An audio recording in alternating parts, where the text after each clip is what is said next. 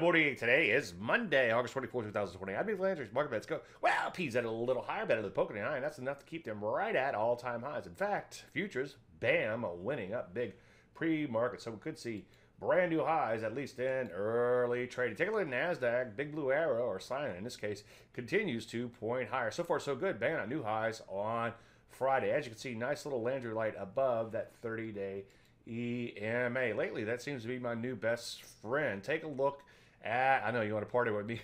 Take a look at the Rusty, pulling back a little bit in here. No big whoop. So far, a little breakout remains intact. But obviously, I like to see new highs sooner rather than later there. Gold, the commodity, taking a bit of a breather. It looks like it's firm pre-market. So we could see a resumption of that longer-term uptrend after a tag of, you guessed it, the 30-day EMA. Hardware, otherwise known as Apple, banging on new highs with vigor. Software not quite following suit, but uptrend remains intact.